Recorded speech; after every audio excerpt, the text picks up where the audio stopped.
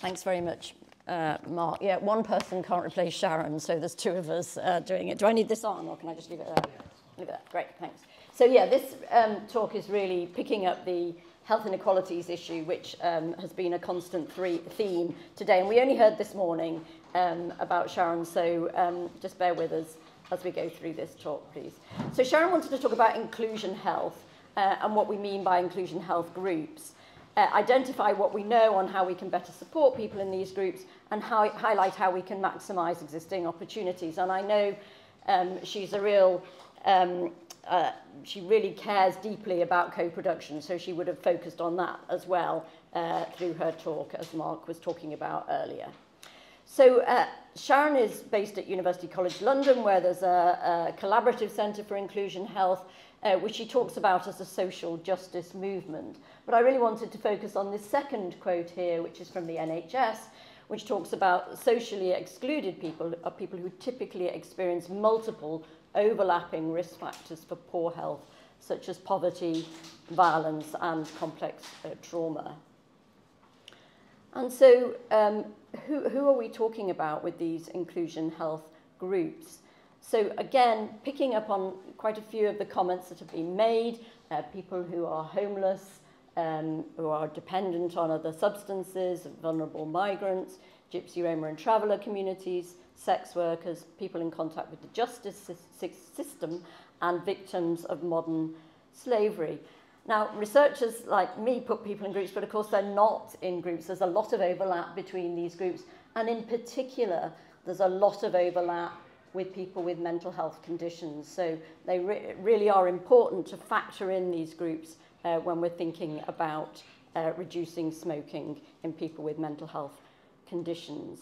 And people in these groups would really benefit from getting healthcare interventions, but unfortunately there's a reliance on emergency healthcare, and there's an underuse of primary and preventive care services. So I'm not going to read out that top quote, which I think is pretty self-evident, but people who are in these groups, life can be extremely hard, but also extremely short. And across socially excluded groups, you see a huge difference and disparity in life expectancy.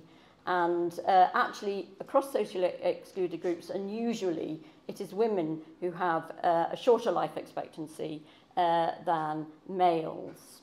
But both groups, as you can see, a very striking difference there.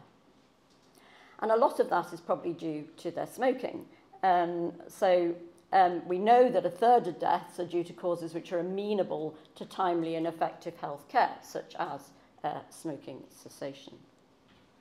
And I think Peter then just referred to the high smoking rates in these groups, and you can see here, I'm not going to go through them, these mind-boggling smoking prevalence rates for some of these groups. There's no data on, so we don't actually know what the smoking prevalence rates are, but we do know that they're very, very high. So they should really be a huge focus for our interventions. Now, we know that smoking causes harm and is dangerous to everyone, but for people with multiple health and social needs, there's some extra risks and factors to consider, such as risky smoking practices where people are taking much harder and longer drags, smoking unfiltered cigarettes, sharing cigarettes in groups, and then what people in these groups refer to themselves as very demoralising behaviours, such as having to pick up cigarette butts and smoke them, or asking strangers for cigarettes. And then there's also the risk of exploitation, begging for cigarettes, exchanging sex for cigarettes, theft, etc. And overall, this common theme we've heard about today in terms of groups having much less money. So exacerbated risk and harm for these groups. And this is a diagram that I know Sharon has made and is always looking for feedback on, but essentially it's showing this sort of inverted timetable. So the more disadvantaged and social and health position you are at the sort of bottom of this triangle, the higher are the needs but the lower people's ability to change is perceived by people working with them, and hence the lower their need for cessation is seen as a priority, and then the narrower their opportunities to change become. Whereas those at the top, who are in more advantaged social and health positions of this triangle, not the top in any other meaning, of course have much greater opportunities to change. And it should really be the other way round. And you know, it's incumbent on all of us to think how we can invert this. So Public Health England, as Peter was saying, have produced an awful lot of very good resources, and they've produced this guidance on inclusion health, which you may not have read, and encourage you to do so if you haven't. But it's really about embedding smoking cessation and other health promotion interventions in everyday practice, and providing as much support for as long as is needed. And it's probably more likely to be needed for much longer with these groups than it might be for people without some of these, not in some of these settings. And I'm just going to give you one example here, which is about people using illicit opioids. We know that COPD, chronic obstructive pulmonary disease, is much higher among patients with a known history of using illicit opioids, which is probably down, or mostly down, to their smoking. And so this study that Sharon was involved in is a cohort study where there was a matching of people using illicit opioids who had COPD, and then those a similar group of people with COPD who weren't using opioids. And those in the opioid group had much higher rates of smoking-related ill health in life, so exacerbations of their chronic obstructive lung disease. And you might say, okay, well, what is it in relation to their smoking cessation treatment? Because this isn't a group very likely to use healthcare treatment. But in fact, they found in their study that there wasn't any difference in accessing other relevant health interventions, but only 3% were offered smoking cessation treatments.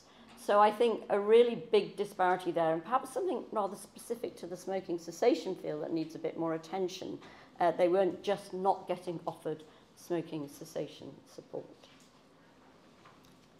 So I won't go into this slide in great detail, but I think a lot of people think that these groups are hard to engage, but it's really about giving the right support at the right place by the right person. And I think these are common themes we've heard about already today, particularly we heard about place.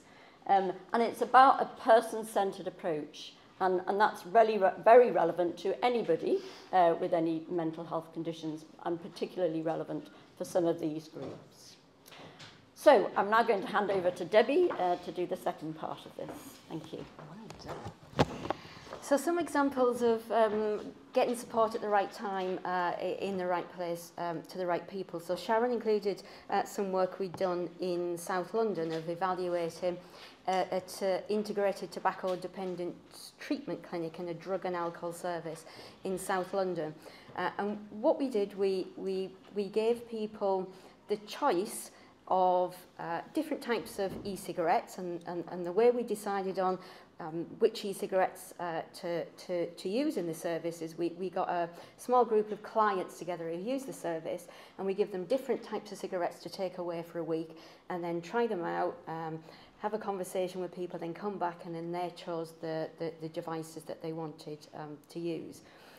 So the choice of devices, so alongside behavioural support for 12 weeks was a disposable type e-cigarette, so that's the e-burn cigarette that some people have mentioned today, a refillable rechargeable device, and a pod style device, and people had a range of nicotine strength and a range of flavours. They also could choose nicotine replacement therapy alongside that as well. And in terms of what products they selected, the majority of people chose the refillable device, followed by the pod type of device, and then fewer people chose the disposable device. But the majority of people also chose to use nicotine replacement therapy alongside their electronic cigarettes, and then stopped using NRT about 2 weeks after. And we tested the integrated stop smoking service with 124 people who were accessing drug and alcohol services. And by the end of their last appointment, we saw a significant reduction in cigarettes smoked per day and also a reduction in carbon monoxide levels. And then in terms of quit rates, we saw that over time, by the time someone got to session 8, half of people were stopping smoking. And so this kind of underscores that, and what we did was, it wasn't a 12-week intervention, it was a 12-session intervention. So a lot of people kind of dropped out and then came back, and then dropped out and came back, and disappeared and came back. And that's quite difficult to evaluate in a research setting when things and research measures are standardised. But in terms of moving on from drug and alcohol services to people who use homeless services, Sharon and Lynn Dawkins and people at King's College London and Queen Mary's University, in collaboration with some homeless charities, conducted a feasibility study where we randomised people to either get a free e-cigarette starter kit and 4 weeks worth of e-liquid, so people would be given a week's worth of e-liquid at each of the 4 sessions. And then we give people some leaflets around tips and tricks to swap from smoking to vaping. And it was the refillable, rechargeable device that we used in this trial. And then people randomised to usual care were given a leaflet how to access local stop smoking services. We recruited 100, we were aiming to recruit 153 participants and managed to recruit half of those people, but managed to keep people in this study for up to 6 months. The intervention was well received, and staff were able and willing to integrate the intervention into homeless services. And we had a few people who were randomised to the e-cigarette arm that managed to quit. But demonstrating that you could do this in homeless services then led on to a larger randomised controlled trial. And what we also saw with the outcomes in the feasibility study is people were engaging in less risky behaviours, such as asking strangers for a cigarette. And in terms of the work that's ongoing at the moment, so we use the data from the feasibility trial to do a large pragmatic cluster randomised controlled trial.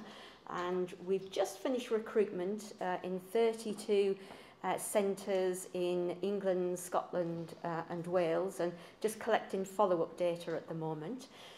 Sharon and I are also at the moment developing a tobacco harm reduction toolkit, which is co-designed by people who use homeless services. So we're just finishing off some interviews at the moment.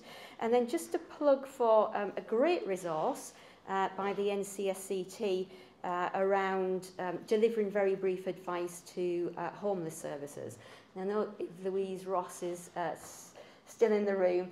Louise interviewed a lot of people who attend a local homeless service in Leicester, and there's some great stories and films of those people.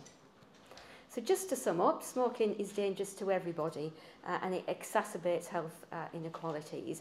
And taking an evidence-based approach to integrating a broader tobacco harm reduction agenda shows signs of promise.